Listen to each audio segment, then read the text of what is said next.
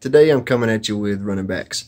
We got Kerryon Johnson, who's a sophomore, and Kamryn Pettway, who is a sophomore. Kerryon Johnson is coming in at 6 foot nothing, 211 pounds, and Kamryn Pettway clocks in at 6 foot, 240 pounds.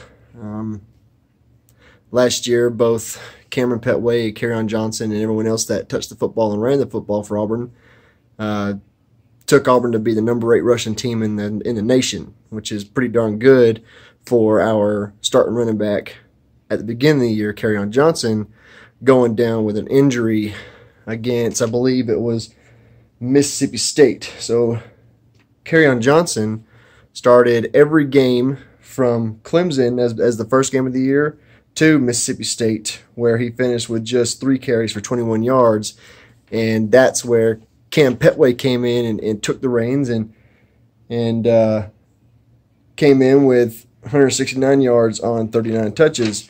With everybody running the football, we finished the season with with Kerryon Johnson and Kamryn Pettway running the football, they finished the season with a combined 2,258 rushing yards total and 18 touchdowns total.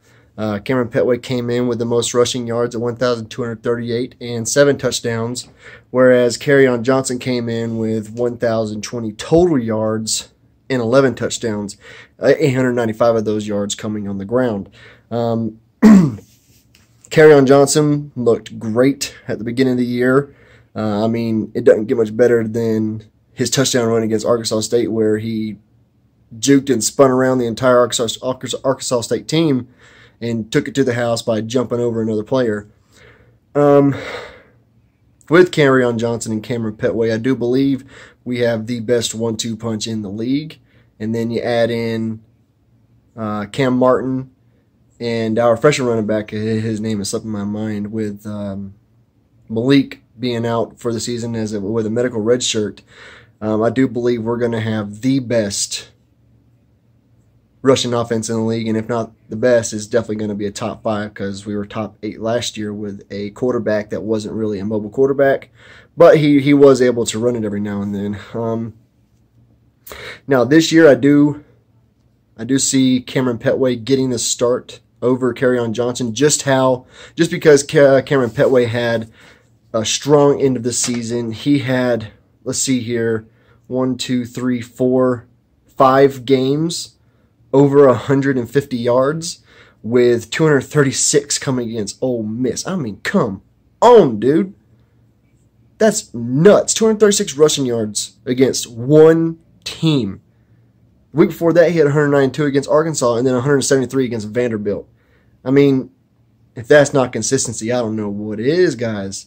Not to mention he had 169 against Mississippi State. Now, like I said, I do believe we will have the #1 rushing offense in the league, and I don't believe Kerryon Johnson will play just running back. I do believe he will be put in the slot position. I do believe he will be running the reverse and the wildcat a lot more often than he did last year. And just the fact that you add in Jarrett Stidham, I mean, that's adding another running threat to an already potent running threat. I mean, guys, we're in such a good situation right now, and I cannot see us going downhill from last year to this year. I just see us going up, up, and up. Now, I do believe that after this year, both Kerryon Johnson and Kamryn Pettway do go to the NFL.